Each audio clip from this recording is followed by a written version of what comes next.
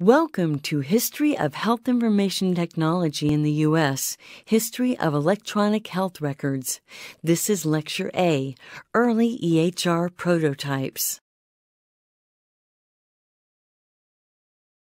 The objectives for this unit, History of Electronic Health Records, are to describe some early examples of electronic medical records, discuss lessons learned from the early EHR implementations, discuss how the attributes that were identified for a computer-based patient record in the 1991 Institute of Medicine report relate to the concept of meaningful use, discuss differences between the terms electronic health record, EHR, and personal health record, PHR. Before we begin, and to avoid confusion, we need to look at some of the early terminology around electronic health records. Some of the earliest systems were referred to as medical information systems. When the 1991 IOM report came out, it used the term computer-based patient record, and until recently, that was the preferred term. This term was preferred because there were people who claimed that a document that had mainly scanned images of paper documents is an electronic medical record. More recently, the term electronic health record, or EHR, seems to have subsumed all the other terms. In 2008, with funding from the Office of the National Coordinator for Health Information Technology, the National Alliance for Health Information Technology, or NAHIT, came up with definitions that made distinctions among electronic medical records, electronic health records, and personal health records. Although the Alliance has since disbanded, the definitions it assigned still make sense. According to NAHIT, an electronic medical record is an electronic record of health-related information on an individual that can be created, gathered, managed, and consulted by authorized clinicians and staff within one healthcare organization. The focus is on use in a single organization. NAHIT's definition of an electronic health record has two additional key features. It conforms to national standards for interoperability, and it spans more than one organization. Interoperability is the ability of systems to transmit and receive information from other systems. This describes the lifetime medical record that was envisioned from the earliest attempts at building an EHR. Although it is not mentioned here specifically, some definitions of EHR also include the opportunity for patient input. Finally, there is the personal health record, or PHR. This has also been called the personally controlled health record. The important point here is that it is controlled by the individual, that is, the patient or their caregiver. In this presentation, we will primarily use the term EHR rather than switching back and forth between the various terms, even though some of the earlier systems did not quite conform to these definitions. Now on to the history. An early informatics leader, Morris Collin, has written a detailed history of the field. His history provides a good picture of the early history of EHRs. In his book, he identifies what were considered the major problems with the paper records of the 1960s. Too often, you couldn't find them, you couldn't read them, and if you did find them and read them, they were not complete. Collins cites studies indicating 5 to 10% of clinical encounters took place with no record, and 5 to 20% had incomplete records. Recent studies have shown that is still the case. To address these problems, a variety of prototype systems were developed. These early EMRs were developed at innovative institutions, and they were often used elsewhere as well. These were actually EMRs according to the NAHIT definition, because although they were used in a variety of places with each place configuring them for their unique needs, there really was not much sharing across institutions at that time. There were even multimedia EMRs that included imaging studies like X-rays and other graphic images. And there were even the predecessors of today's PHRs in the form of portable devices in which patients could carry around their own medical information. Let's look at the early systems. CoStar was developed in the late 1960s at Massachusetts General Hospital in Boston by Octo Barnett and his colleagues. It used the MUMPS programming language, which is the same computer programming language that underlies the system in the Veterans Administration hospital system, another early developer of EMR systems. MUMPS stands for Massachusetts General Hospital Utility Multi-Programming System. The primary motivation for developing CoStar was to provide an accessible record for clinicians that would also meet administrative and financial needs, where users could use the system to answer clinical questions and which would facilitate quality assurance activities. CoStar was an outpatient system. CoStar had several features that we will see in other systems as well, and which in many ways paved the way for today's EHRs. The features include what they called a directory, which was in essence a data dictionary that described the data fields. It was designed modularly, and the different modules could be combined. Different sites could configure the system to meet their needs. Configuration in this sense meant both selecting which modules to use and what they wanted the data fields within them to mean. Data input was done by structured paper encounter forms that the physicians filled out and clerks entered into the system. The database could be queried to answer user questions, and it included administrative, financial, and clinical data. Over the years, multiple institutions adopted the system, keeping the basic system, but configuring the features to meet their unique needs. Another early system was called TMR. TMR sounds a bit more exotic than what it stands for, which is the medical record. It began at Duke University in the 1970s. Ed Hammond and William Stead were the main developers.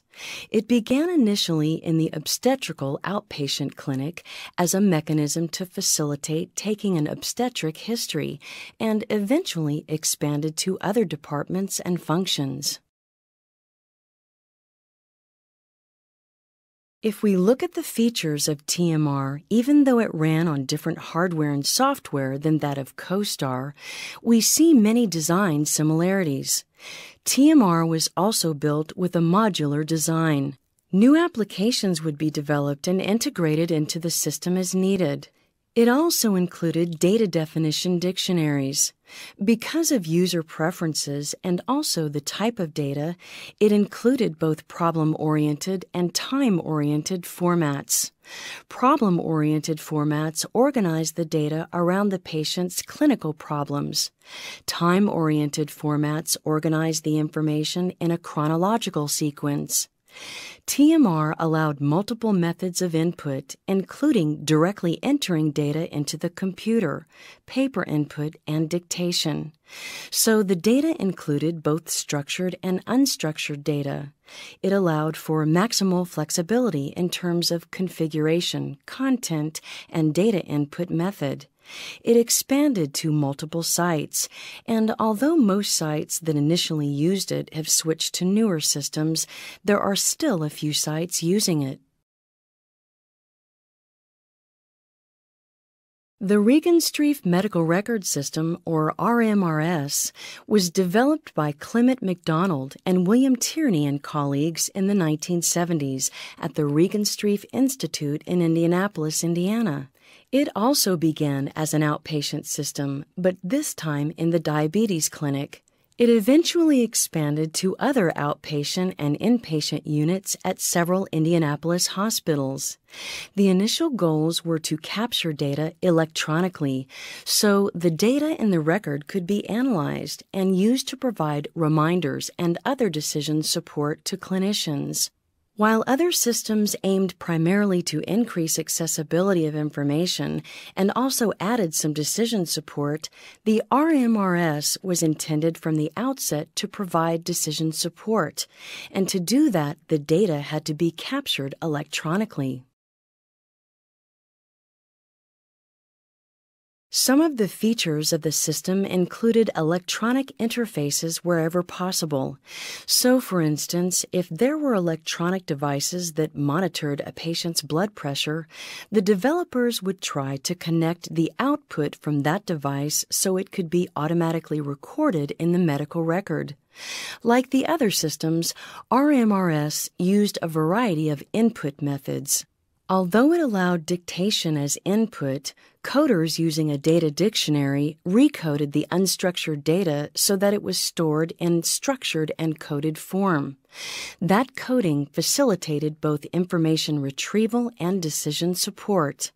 Over time, more direct computer data entry by physicians occurred, especially for more structured kind of data like laboratory and medication orders. RMRS's clinical decision support was extremely widespread and sophisticated and grew over time. The data in the record are reviewed automatically using hundreds of rules and reminders for preventive measures, and other types of reminders and alerts are provided to the physicians.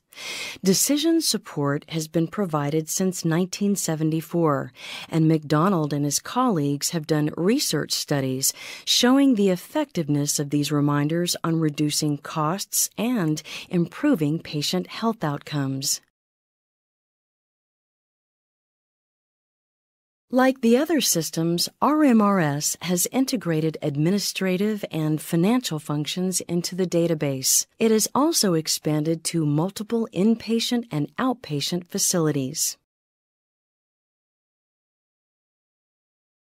If we look at some of the common features of these early systems, we can see some of the best practices and key features that one should look for in an EHR. Ed Hammond, in a 2001 article, discussed some of the lessons we can learn from the early systems. They all were developed in a modular fashion to meet the changing needs of both clinical and administrative users. They initially began with easy-to-capture data and moved on to more challenging data sources. They were designed to be flexible and configurable for different settings and different users. They allowed multiple methods of data input, but tried to get the data into more structured form for storage and retrieval. In all three places, this involved a data dictionary so that it was clear what was contained in each part of the record and what the codes meant. Especially with the RMRS, there was an effort to use agreed-upon technical standards to facilitate information sharing. All three systems in their outpatient systems integrated the administrative and clinical data. Hospital systems often have different ways of handling this information, but in outpatient settings, many of the pieces of data are collected simultaneously, and it makes sense that the same system could be used for both purposes. All of the systems began with clerical staff entering the data, but eventually began to move to direct entry by physicians. For example, orders for laboratory tests and medications are by nature more structured than documentation of the clinical encounter. The clinical encounter is the history and physical examination of the patient. By beginning with order entry rather than clinical documentation, the physician can get accustomed to using the system and then move on to more challenging input. Finally, another best practice that was advocated was extensive user training and support. These principles exemplified in these early systems are still relevant today. Despite the early successes of these and other EHR systems, as Collin notes in his book, as late as 1990, there were still barriers. These included the costs of hardware and software, the fact that most existing systems could not easily accommodate unstructured data, and that the design of many of the systems was still not optimal. In most cases, the user interface, that is, how the system looks to the user and what the user has to do to use it, was cumbersome. And with some exceptions, the existing systems of the day did not adequately support the physician's cognition. That is, they did not help the physician think through the patient's problem and treatment. In addition, data entry was still difficult. However, at that time, the greatest barrier was probably lack of physician acceptance or interest. Do these barriers sound familiar? Many of them are still barriers today. As Collins saw it as we were entering the 1990s, there were 5 main goals that an EHR system needed to meet. The information needed to be accessible when and where it was needed. The system should improve efficiency and reduce costs, as well as improve the quality of patient care. It should also facilitate research on the delivery and outcomes of care. Moreover, since hospitals have to survive, it should facilitate claims processing as well as clinical functions. If we look at the vision for the provisions of the HITECH Act of 2009, we again see echoes of those earlier goals. As articulated by Dr. David Blumenthal, the director of the Office of Health Information Technology, the HITECH Act goals include improved health and population outcomes, increased transparency and efficiency of health care, the improved ability to study health care, as well as improved care delivery. In the next presentation, we will look at the recommendations for designing an EHR to reach those goals. This concludes Lecture A of History of Electronic Health Records. In summary, we discussed how both the terminology and concepts behind the electronic health record have evolved. We also discussed some of the early EHRs that were developed and how we have tried to define the requirements for EHRs.